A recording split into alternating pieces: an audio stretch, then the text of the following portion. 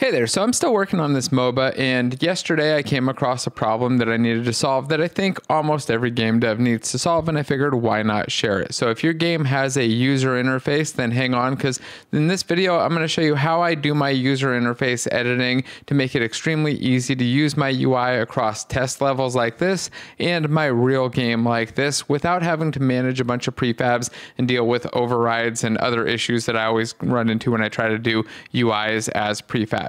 And the solution is pretty simple. It's two simple pieces, actually. The first is a separate scene for my in-game UI. So nowadays, instead of putting all of my UI elements into their own little prefabs and then dragging those prefabs out into the scene or anything like that, I create a completely separate scene. And I don't do this from the start. In fact, I just did this today. I took my scene that had my user interface in it, took all of the UI canvases, and I just have a separate canvas for each little piece of the UI.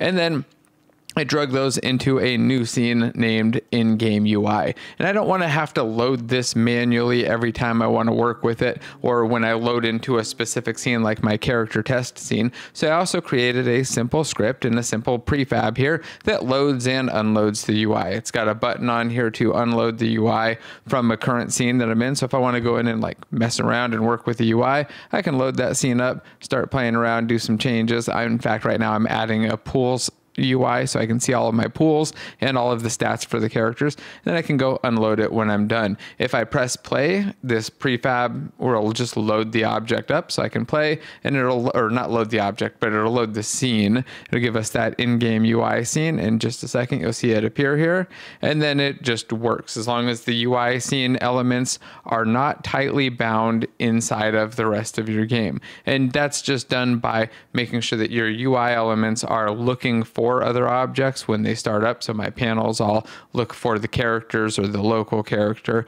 And then whenever that character changes, they refresh their data and rebind themselves. And the characters and other objects don't really know about the UI. As long as you keep your bindings that one way, then everything will work. And you can see I can run around here. I've got my characters I can switch between. I also have a hotkey here to just switch between all of my characters, and another hotkey that doesn't seem to be working that's supposed to let me switch between how many different characters I want to have, but it doesn't seem to refresh my UI.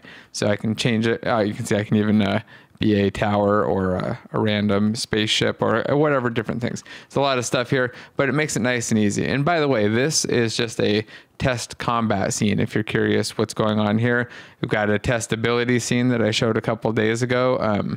This one does something similar, except you actually come in as a character and you battle other characters. So that way you can test out the full combat system and look for bugs, look for new things to add and all of that. Even do balance testing with something simple like, okay, which one will beat the other one just going head to head. You can see that particle is a little bit wrong too. Anyway, that's what I wanted to show today, this in-game UI loader. Let's take a look at the code actually before I wrap this up. Here's the code for it. It's, again, pretty simple. There are a couple things that might be confusing, though. If you're not familiar with the if defines, this is just going to make sure that the scene management inside Unity editor part only is loaded for the editor. That way, if we do a build, it will still work. And if you copy this code, it's still going to work. It is using the Serenix Odin Inspector button attribute here. If you don't have Odin Inspector, you can just remove that and add a context menu attribute or something and just go context menu, and then give it a name like whatever, load UI, and you'd be able to right click on it and show it that way as well. Now let's take a look at what the load UI button does, or the load UI method. It just looks to see if we have the in-game UI scene loaded. If we do, we return. And then if we're playing, so we're running, then we actually just use the scene manager's load scene async and load the level additively. Otherwise, if we're in the editor, so we do this check here, this if check is a compile time check. So if we're not doing an editor thing, we've done a build, the rest of this method won't exist and that will exit out. But if we're in the editor, then what we'll do is call this open scene. In fact, we don't really need this else here, but I have it. Oh, we kind of do need the else here. That was a lie, because if we're playing, we don't want the open scene to get called even if we're in the editor. So we want the else check as well. And then in the unload, obviously just checks to see if we have it loaded, and then unloads either with scene manager or editor scene manager using the close scene. Anyway, if this was helpful, nice little video, let me know. drop a comment down below, hit the thumbs up button, subscribe, and all that stuff. If you want to see the code for the full game, it's up as part of the multiplayer mastery course.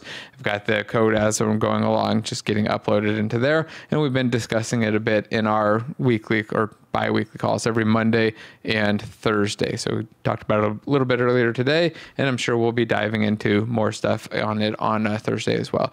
And those are going on for the foreseeable future. Anyway, thanks again. Don't forget to like, subscribe, and all that. And if you have a different way for doing UIs, let me know that in the comments too. Kind of curious what everybody else is doing. Oh, I almost forgot to mention, if you want the code for this UI part specifically, I'll put a link in the description, or you can go to game.courses/in-game UI. I'll put it up there as well.